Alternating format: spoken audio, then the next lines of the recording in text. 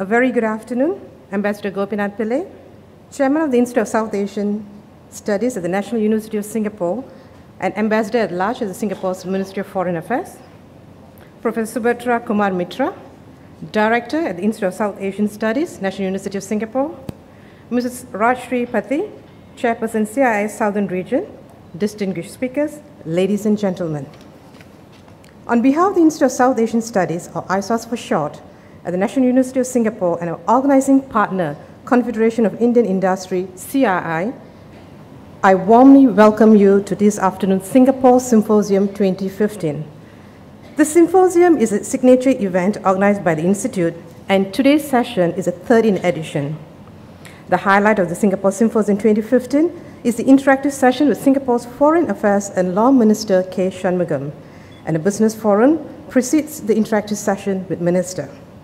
And to commence today's proceedings, it's my pleasure to invite Ambassador Gopinath Pillai, Chairman of ISAS, to deliver the opening remarks. Ambassador, please.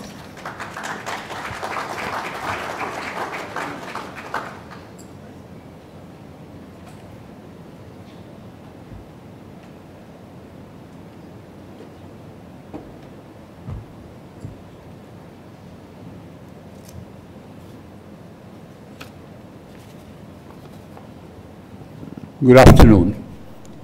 Rajshri Pati, Chairperson, CII Southern Region. Distinguished panelists, Satpal Kata, Peter Ju, Mr. Pang, ladies and gentlemen. Let me add my voice of welcome to what Sitara had said earlier. Welcome to this third edition of Singapore Symposium. The third one that we are having is significant in that this is the first one we are having outside Delhi. The first two were in Delhi. We had very distinguished guests of honor. The very first one, held in 2009, the guest of honor was the late Mr. Lee Kuan Yew, the founding father of Singapore. The second one that we held was in 2012, and that the guest of honor was the Prime Minister, Mr. Lee Hsien Loong. The present one that we are going to hold is the chief guest is the Foreign Minister, Mr. Shanmugam. And I'm grateful to Mr. Shanmugam for being here in the second half. I think he will do the interaction after the business forum is over. My special thanks also to the panelists who are from major companies of Singapore and who have their experiences to talk about for this symposium. The choice of this year is very significant. 2015 is the 50th year of Singapore's independence. It is also 50th anniversary of Singapore's diplomatic relationship with India. And it is the first time that we are having it outside Delhi and in Chennai, the capital of Tamil Nadu, a state with which Singapore has got a very long, centuries-old relationship, and the largest number of Indians in Singapore, almost 60% of the Indians in Singapore come from this state or originated from this state. Singapore-India relations have expanded rapidly during the last couple of decades, with economic engagement playing the leading role in fostering ties. India's bilateral trade with Singapore was $17.1 billion in 2014. This was actually a dip from what it was in 2011, when it reached $25.2 billion. That's the peak that we have ever reached. It's a very sizable number. We feel that with the growth, continuing growth of India, the relationship, the trade relationship will expand rapidly. Many Singapore companies are in India and in Chennai. The names such as Ascendas, Capital Land, DBS Bank, Suncorp, Hyflux, PSA, Port of Singapore Authority, Singtel, Temasek, Singapore Airlines are all invested in Singapore, in India, and many of them are in Chennai. Most of these businesses, as I said, are located either western part of India or southern part of India. The Singapore is now the largest recipient of outward FDI from India. Indian investors have invested in Singapore mainly to use that as a stepping stone for the rest of Southeast Asia.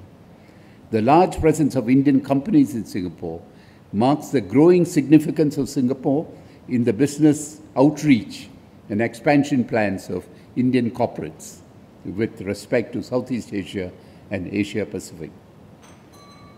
Let me now take a few minutes to explain Institute of South Asian Studies, since this is the first time we are having a function here.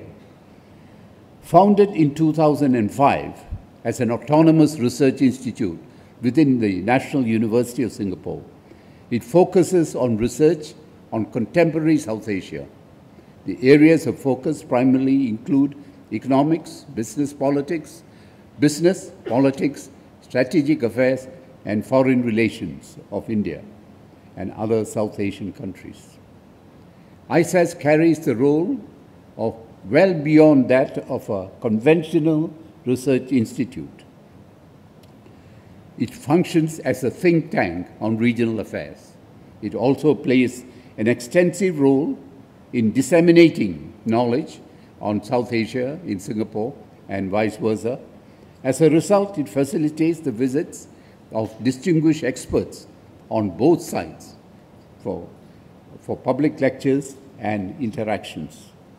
It also organizes events on subjects that cut across various communities and social groups, such as biannual conventions on the South Asian Diaspora Convention.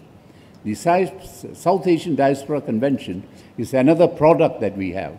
We hold this once every 2 years. Actually, there should have been one this year, but we decided to postpone it to 2016 because of a very crowded calendar in Singapore because of its 50th anniversary.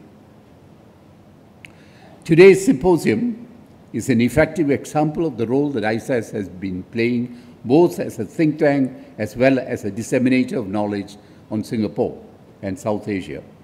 There will be two components of the symposium, today's symposium.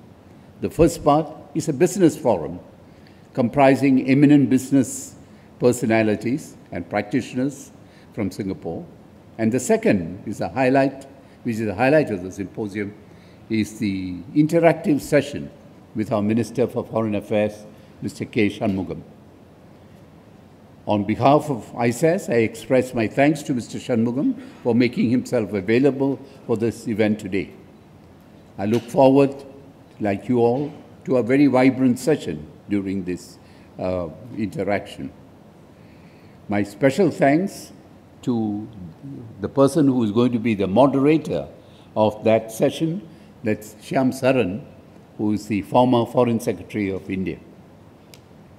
I must thank the Confederation of Indian Industry, CII, for being so helpful in organizing this symposium. ISAS-CII partnership goes back a very long way. We have had a very active association, and I look forward to further growth and extension of that partnership. Ladies and gentlemen, once again, let me welcome you to this symposium. Thank you very much.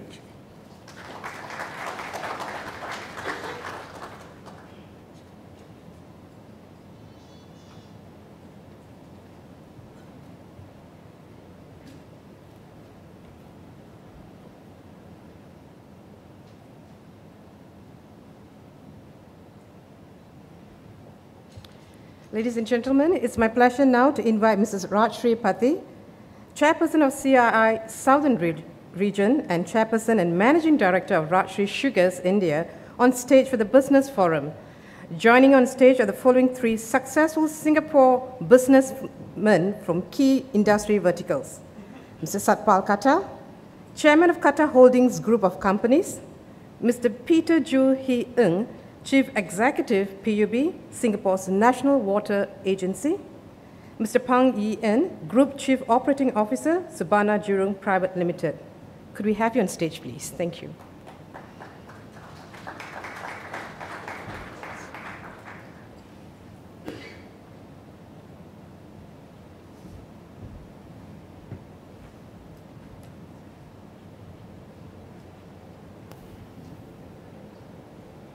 Mrs. Pati, I hand over the session to you. Thank you. Pleasure.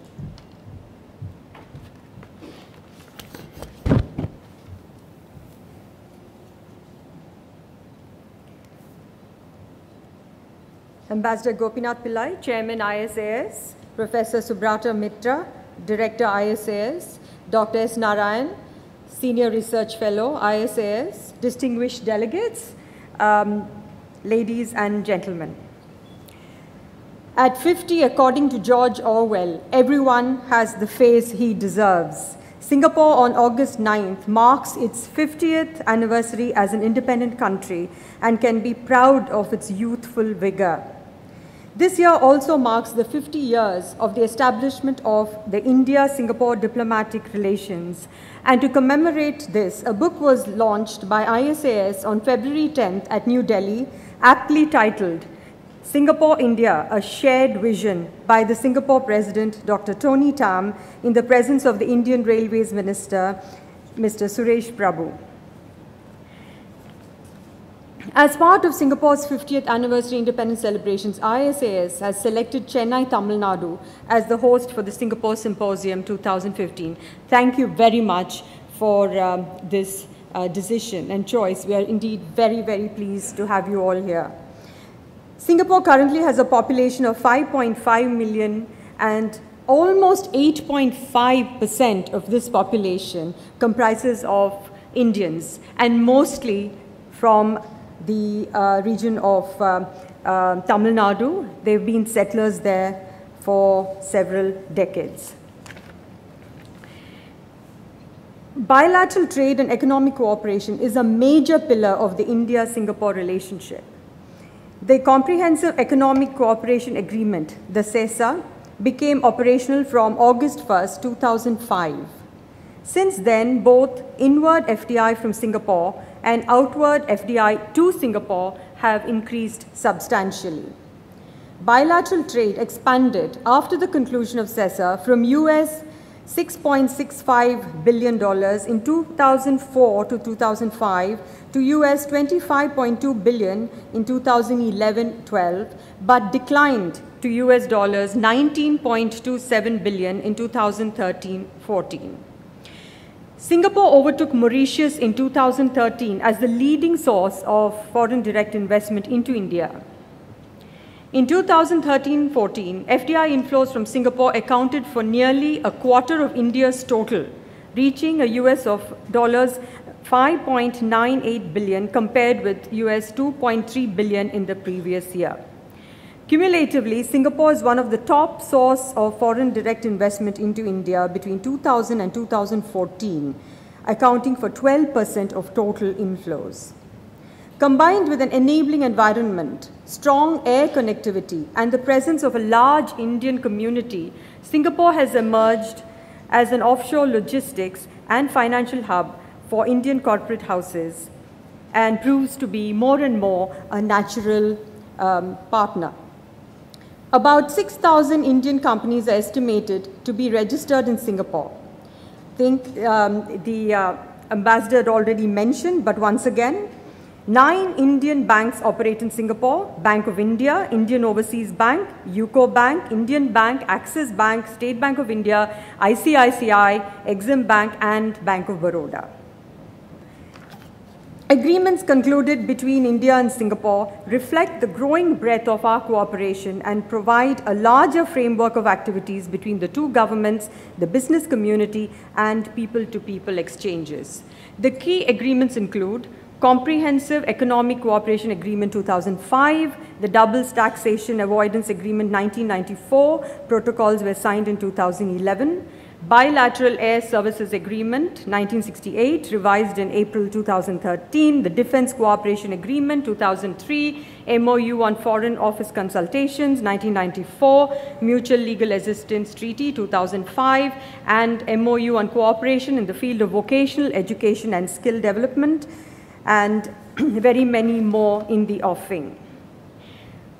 Let me take this opportunity to wish you all the very best on your 50th year of independence, and many prayers and best wishes from all of us here to ensure a very robust growth in your next 50. With these few words, I take pleasure in introducing the panelists. Mr. Ng, Chief Executive, PUB, Singapore's National Water Agency. Mr. Ng leads PUB. He is responsible for the supply of potable water, reclamation and treatment of used water, and management of storm water in Singapore. He holds a concurrent appointment as the Deputy Secretary, Special Duties at the Ministry of Environment and Water Resources. Prior to joining PUB, Mr. Ng helmed the Singapore Police Force, SPF, as the Commissioner of Police for 5 years, from 2010 to 2015. He has held several key positions during his 29.5 years career with the police. And Mr. Ng's public service appointments also included key positions at the Internal Security Department and ministries. Mr. Ng was recipient of the SPF Overseas Scholarship. He read engineering science and economics at the University of Oxford, graduating with honors in 1988. He also received an MBA from the Nanyang Technological University and a master's in public administration from the Kennedy School of Government at Harvard University in 2001. The next panelist is Mr. Pang, Group Chief Operating Officer, Surbana Jurong Private Limited. Before joining Surbana in January 2013, Mr. Pang was in charge of real estate funds at Ascendas. He co-led the Ascendas team in the SGX listing of the Ascendas Hospitality Trust, which had a market value of over 700 million Singapore dollars. Prior to that, Mr. Pang was the Assistant Chief Executive Officer of Ascendas Services Private Limited. He oversaw the asset management of Ascendas industrial and commercial developments in both listed and non-listed entities in Singapore. In his capacity as head of Ascendas North India, Mr. Pang set up an Ascendas office in Gurgaon and oversaw 750,000 square feet of IT park space in the Special Economic Zone projects located in Gurgaon, Nagpur, and Pune. Mr. Pang was also previously stationed in Hyderabad, where he led 2 major acquisitions of IT parks, the V and the Cyber Pearl. The former was the largest real estate transaction in India then. Mr. Pang was also the CEO and co-founder of Abicha Private Limited, an e-business joint venture which he grew from a startup to a sustainable business. He graduated with a degree in Electrical and Electronics Engineering from the National University of Singapore under a JTC Corporation Scholarship, and he obtained a Master's of Business Administration from NUS. Last panelist is one of the most important industrialists in Singapore, Mr. Satpal Khattar, Chairman, Khattar Holdings Group of Companies. Mr. Satpal Khattar is the chairman of Khattar Holdings, and he's also director of Harpo Corporation Limited and Lee Kuan Yew Exchange Fellowship. He's a co-chairman of the Singapore-India Partnership Foundation and life trustee of Singapore Indian Development Association, SINDA.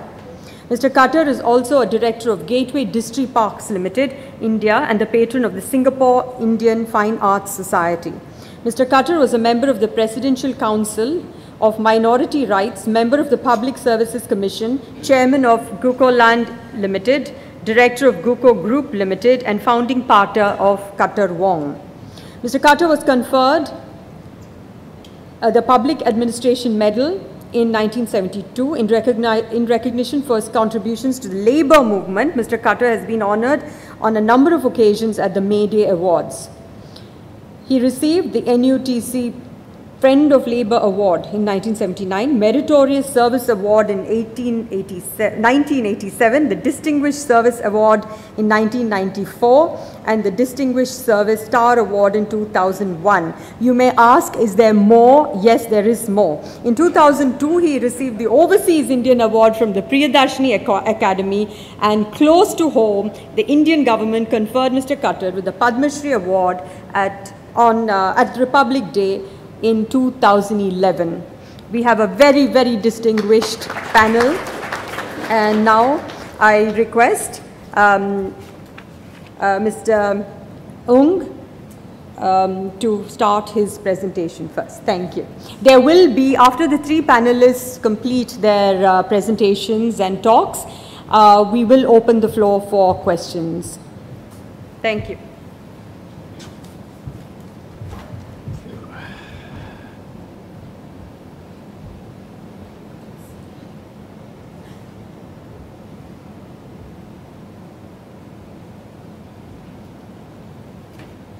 Okay. It's working.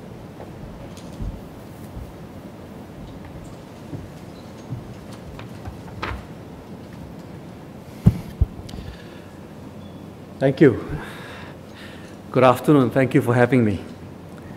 My name is Peter Joo Hee Eng. I am the Chief Executive of PUB Singapore. PUB is Singapore's national water agency. I want to spend the next 15 minutes that has been given to me to tell you the Singapore water story. The Singapore water story is how Singapore has successfully managed our water resources since independence 50 years ago.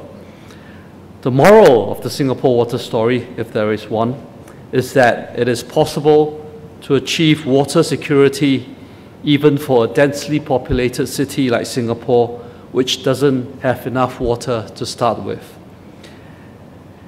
You see, it is often not the scarcity of water that is the problem, but the scarcity of good governance. With clear-headedness, political will, a plan, some imagination, and good execution, Singapore has shown that it never ever has to go thirsty.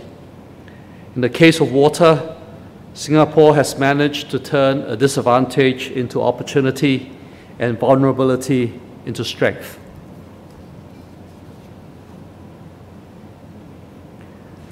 Singapore is unique in the sense that it is both a city and a country. Singapore is a very small place, all of 710 square kilometers. It is smaller than the 5 boroughs of New York City or Greater London, and certainly smaller than the Chennai metro area. But a lot of people live in Singapore, 5.5 million to be exact. And they use up almost 2 million cubic meters of water a day. To give you a sense of scale, that is about 760 Olympic-sized swimming pools full of water. The fact is that there is just not enough room in Singapore to collect and to store all the water that we need. So the first point I want to put across to you is this. Although right on the equator and in the tropics, Singapore is in reality a water-starved country. But today's Singapore is not short of water. And if we do our work well, it should never ever have to go thirsty. Let me explain broadly how we have been able to achieve this.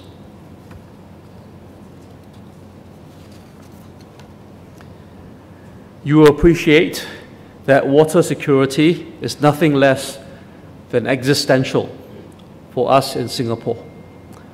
Our continued existence as a sovereign nation is directly contingent on enduring water security. Basically, once the taps run dry, it will also be game over for Singapore. Singapore's continued ability to ensure water security and sustainability guarantees our national survival and economic prosperity. This was the case at independence 50 years ago, as it is today when Singapore turns 50. The late Lee Kuan Yew, Singapore's first Prime Minister, recognized this fact from day one and had worked tirelessly throughout his life to secure our water future.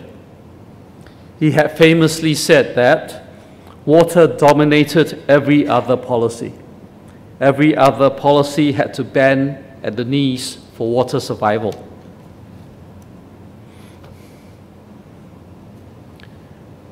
Singapore's water strategy can be summarized into three parts. First, we have to maximize our own yield. We strive to collect every drop of rain that falls on Singapore. This means maximizing as much of Singapore as a water catchment and keeping our drains, canals, and waterways pristinely clean. Second, we have to think of water as an endlessly reusable resource. The H2O molecule is never lost. Water can always be reclaimed and retreated so that it can be drunk again. And PUB is a world leader in this. Today, we're able to literally turn toilet water into sweet water for very little money. We reclaim every drop of sewage and turn most of it into drinking water again in the form of new water. And I've brought bottles of new water to this conference at tea break as you make your way out. Please feel welcome to take a bottle with you. Third, because Singapore is surrounded by sea, we turn seawater into drinking water. So when membrane filtration technology made desalination economically efficient, we adopted it with great zeal. And we continued to research desalination technology to find even cheaper ways of desalting water. Our plan is for half of Singapore's potable water needs to be met by recycled water, another 30% from desalinated water, and the rest by stored fresh water.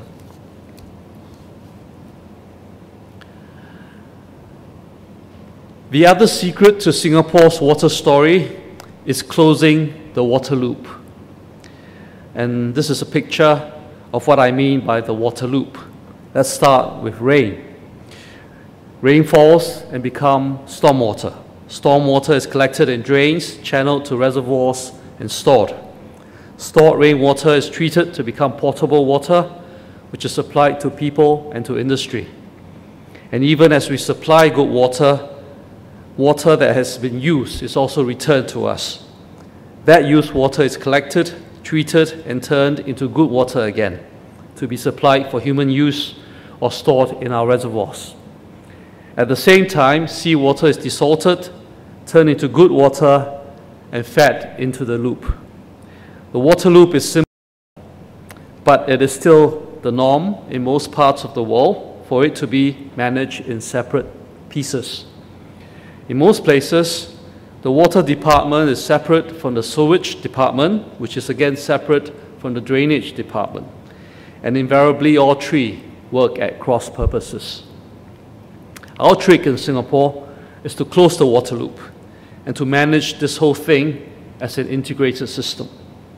In this way, we turn the water loop into a virtuous cycle.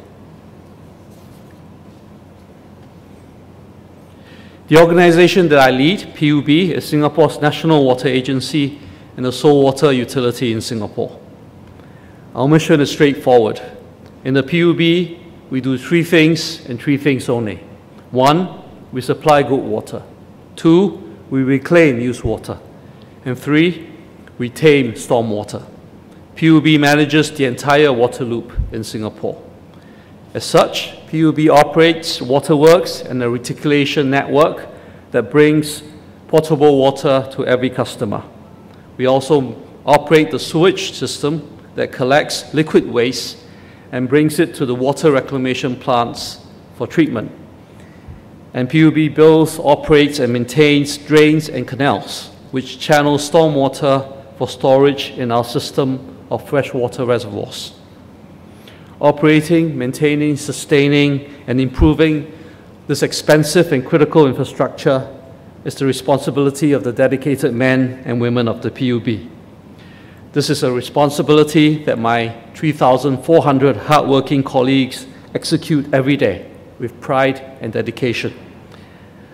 By supplying good water, reclaiming used water, and taming stormwater, they make everyday life possible.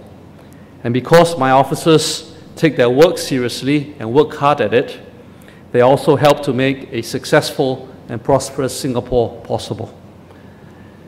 In the PUB, our vision is to work towards a future where Singapore will always have enough water and where every Singaporean will cherish every last drop of water. So far, I've only described the supply side of the water house, but a properly functioning water market also requires an efficient demand side. First and foremost, no one should be incentivized to waste water. Water is such a scarce resource that it must be conserved as much as possible. I have no time to talk about all the measures that we have in Singapore to encourage our customers to save water. But I will speak a little about the most important conservation measure of all, and that is the proper pricing of water. Water pricing is perhaps the most difficult and contentious policy for countries, states, cities, and water authorities all over the world. In Singapore, we have decided to take a hard-headed approach to water pricing. The price of water in Singapore is the price of producing the next drop. In other words, price is set to long-run marginal costs. This approach may be textbook economics, but it is very hard to implement, and not many countries have managed to price water properly. But by doing so, the scarcity value of water, of every drop of water, is fully priced in, and there are no subsidies at all for water in Singapore.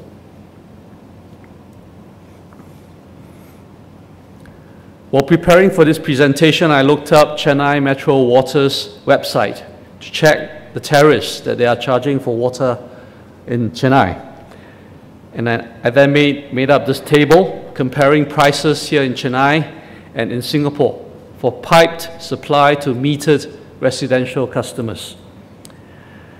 You can see that potable water is 3 to 30 times more expensive in Singapore. I do not know what Chennai Metro Water's cost structures are, but looking at the prices, I suspect that there are heavy subsidies built into the water tariffs here, especially for the initial blocks of consumption.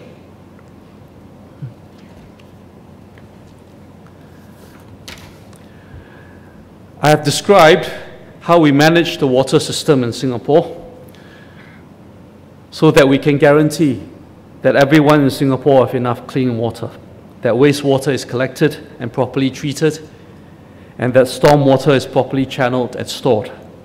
And I think we have a good system in Singapore. But we also know that if we just do more of the same, the next drop of water will always be more expensive to collect, to treat, and to deliver. So PUB is always looking for new ways of doing things, new innovations that will let us produce life-giving water cheaper and in an easier way. Because the heavens do not give us enough water or the space to keep it, we have to look to clever science and high technology and to human ingenuity for improvements. We recognize that it will be high technology and clever innovation that will allow us to continue providing the water that our customers need, and that will allow us to make a profit on our operations.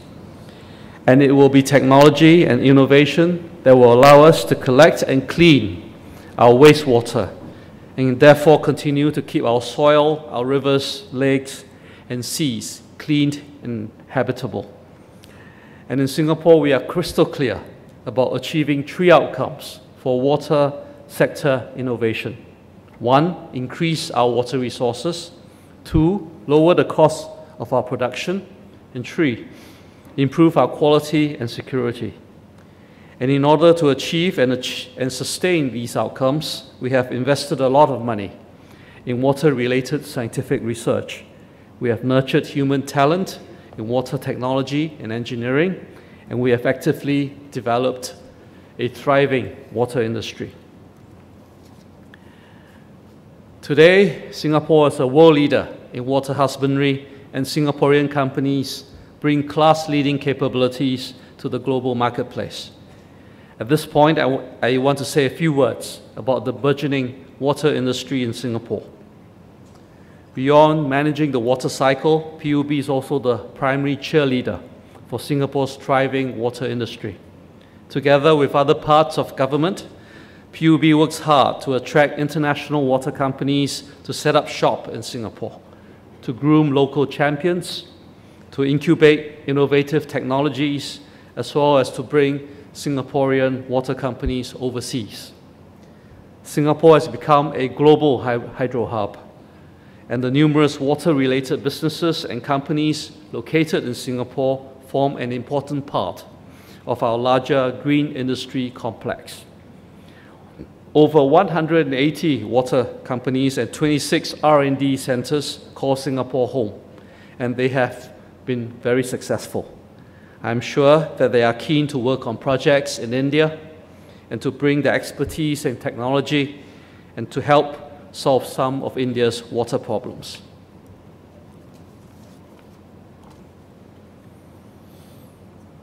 I want to finish my presentation by making a pitch for the Singapore International Water Week. The Singapore International Water Week is an event that we organize every other year in Singapore, and the next one will take place 10 to 14th of July next year.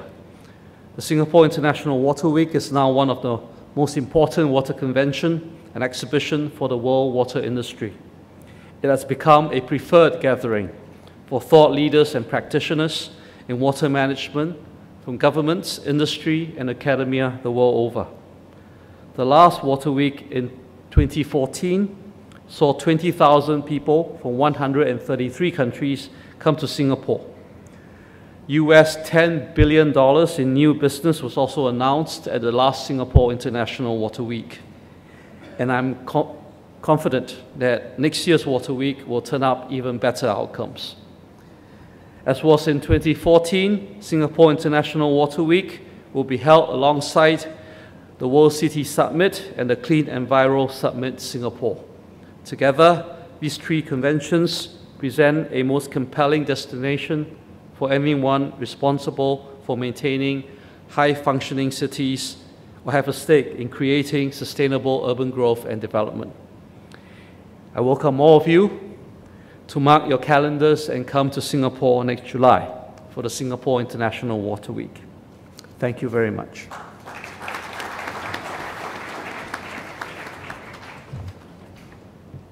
Thank you very much, Mr. Ng. Now, may I request Mr. Pang to make his presentation?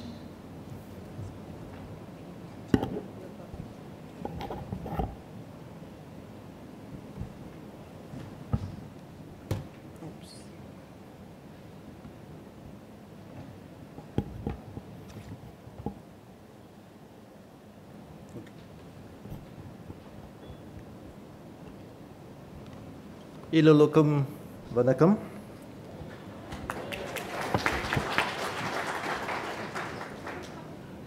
We'll cover master planning, the key to successful cities. As all of us know, success in city building has a lot of factors, from governance to infrastructure, the economic, the culture, and so many other factors. But what happened is that what you need is a good master plan to bring together all these factors, both physical and non-physical. I shall illustrate this with our success in Singapore in master planning. All of us know 50 years ago, Singapore was challenged with all the difficulties from economic, social, and environment. the British troops were pulling out of Singapore, giving us 20,000 jobs less. We have problems with slums and insufficient housing, and we have a poor infrastructure to support the growing population. And now, with master planning, let's take a look at what the current situation. On your left is the Singapore River in the late 1960s. All right, it's a place where it's part of our port activity in the heart of the city, giving us a lot of constraints and creating a fair amount of environmental problems. On the right is what it is now, Marina Bay. Mr. Ng will tell you that is part of his reservoir now. All right, he has a barrage that stops the water in front of it. All right, and it's providing clean water. And at the banks right now is financial center that drives the heart of Singapore's financial services. Another change, Orchard Road. A lot of us are familiar with Orchard Road shopping, right? How is it possible that it's 8 kilometers from the city center then, which is quite a far distance then, all right, could turn around to be a retail center if not for the conscious master planning of it? Connectivity in Singapore to the external world is so important, all right? Changi Airport is where our visitors land and leave, and that's an important hub for us. And we manage that fairly well with the master plan that comes along, which I'll illustrate later. It's not just about airports, it's about the seaports, it's about the telecoms and internet connectivity, and so on and so forth, that we put together. And therefore, Singapore was able to come high in the global rankings, just to name a few there. All right? I shall not go through. Building cities. So how do we do the master plan? 50 years ago, our pioneers in Singapore did not have a privilege of interesting concepts such as sustainable cities or smart cities, but they only have the guts and the wisdom to put all this together. All right, 50 years later, we'll attempt to put the concepts around it so that we can learn from it and replicate. First, we make our cities sustainable. When we say sustainable, number one, it has to be economically sustainable. It must have the economic driving force. Singapore has moved from a labor-intensive industry to technology-intensive to knowledge-intensive, bringing all the petrochemical, the financial services, the life sciences technologies into Singapore and evolve from there. And all this is part and parcel of growing and evolving out of the city. The social fabric, I mentioned about insufficient housing. Now we have 1 million homes, public homes, to house the 80% of Singaporeans, which I don't see any countries coming close to us, all right? And the slums are an issue of the past. The environment, before the world gets uptight about the environment, Singapore was pursuing the garden city concept on its own. And we are pursuing the infrastructure strengthening like what Mr. Ng mentioned earlier on, especially some of these key matters like water sufficiency. So with a sustainable platform, it ensures the quality of life and the growth of the city. Then we make it smarter. How do we make it smarter? We plan in such a way that cities are distributed. We are satellite towns so that people don't travel to the inner core of the city. We have enough connectivity and infrastructure to support the growth of the country. And we put in IT systems to run our traffic network, to run the 23,500 lifts that in our public housing. All this at very precise control. That will give us the efficient and the effectiveness that we needed. The third layer is the ability to self-renew. Our land policy, for example, encourages self-renewal. Our infrastructure, we look ahead, what is needed for us tomorrow. We look into next 20 years, next 30 years, All right, when the water tide rises by 20 centimeters, what will be our coastal profile be, and we make provisions for it. These are the self-renewal process that we constantly ask ourselves, and we continue to get better so that we are future ready and future proof. And that adds on ultimately a quality lifestyle and continuous growth. What is this master planning? What you're looking at right now is the first official version of a master plan, 1971. After that, every 10 years, we do a major revision, and every 5 years, we review it again. All right, such rigorous master planning process ensures our ability to make sure that our master plan keeps up to its challenges. Please bear with me. You look at the red dots, you can see that the whole entire concept is about zoning, very broad zoning. And most of it are kept the way it is till now. For example, to the west of Singapore, that's where the industrial parks are. All right? And you have major spines that connects up Singapore, including the metro. In 1971, we have planned that. All right? And you can see that we have a port down south of Singapore where the heart of the city is. We have already thought about the greenery and the reserve that we have to maintain the kind of water and the kind of space that we need. 20 years later, the master plan looks like that. Obviously, more granular. You can tell a lot more detailed planning down to each plot with precision. In the broader sense, you can tell that the industrial growth is requiring more space. All right, we have the intent at that time to amalgamate the islands down south to make sure we create a petrochemical hub called Jurong Island. We have also created a new space for the airport. If we intend to shift the international airport out to the east to make sure that the central corridor of Singapore is not obstructed by the flight constraints. And again, the green and the water is at the heart of our planning, and the city is beginning to spread north, east, and westwards. 2001 master plan. Wow, you can see the amount of residential arising from the growth of a population is quite obvious. And you can see a lot more reclamation in the east, south, and to the west.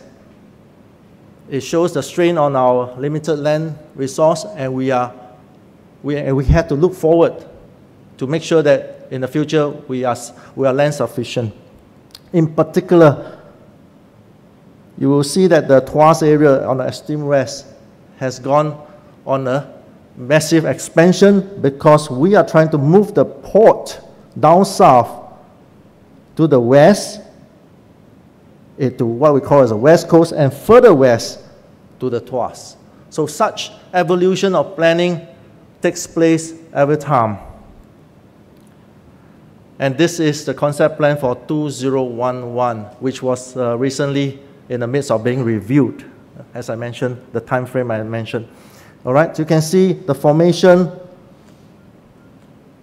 of a larger industrial area, the formation of better defined towns with industrial support, and a larger airport region, which we are building a Terminal 5. These are only the visual, what you can visualize from the master plan, but the softer side of infrastructure and other forms of support are also part of this plan, which I cannot illustrate from just this plan view. All right, so the point here is about a master plan consolidating across departments, across ministry, from the government to the private, and down to the individuals are affected by this master plan. Allow me to carry it a little further to talk about the master planning of new towns in Singapore. New towns are an important part of master plan in Singapore. And look at this illustration here. From our experience, a new town has a diameter of 2.5 to 3 kilometers. All right, with a town center marked in blue, supported by neighborhood center marked in orange. And then that in turn is supported by the purple circles, what we call as precinct. One precinct is in the range of 300 to 700 dwelling units, and therefore when you work it out, a new town size is in about 30 to 60,000 dwelling units. And this may look like mundane figures, but these are important for planners like us because we're going to plan all the amenities around it. We're going to plan the schools, the fire stations, the post office, and so on and so forth, and the parks and the green spaces that will come along. For example, schools. Every 3,000 homes, we have one primary school. 5,000 homes, we have one secondary school. All right, these are tested principles based on our population, our culture. And these are things that we evolve and we get better and better at it. Example of a new town place planned on these standards is Tampines. Those of us who had stayed in Singapore before, you'll know that Tampines is quite a pleasant town. All right, it is a second generation town that emerged.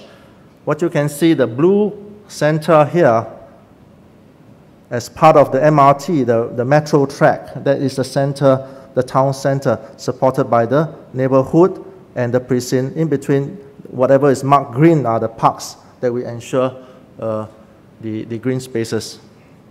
And if you can drill down to it, you can actually tell the individual blocks that is being planned to that level. You may find that we are paranoid with planning, but that's how we get our precision correct. And there you have Tampines, the winner of the World Habitat Award in 1991. All right, it is still evolving. The town center is still evolving, and it's getting an even better place to stay. The price of the HDB flats, or the housing development block flats, have gone up 4 times since the inception of Tampines. Based on the knowledge that we have built over the years, Sabana Jurong brought all these good principles out to more than 250 cities in the master plan, which includes Rwanda. We planned their capital city, Kigali. We helped them with, to build a financial district. They aim to be the financial center for Africa. We are very active in China, all right? And this is a little town. I brought this up because it's so little that I thought it's meaningful. All right, it's a little town that is propelled by the economic, its capability as a textile center for China. All right, so with its economic driver, how we maximize their value, all right, and build an environment for them, which includes a neighborhood center with all the convenience of amenities as if it's a Singapore township. All right. Last but not least, our latest work, the Andhra Pradesh Master Plan. That's our Amaravati, capital city for AP, where we focus on smart design around the constraints of land acquisition and the terrain. How we maximize the land.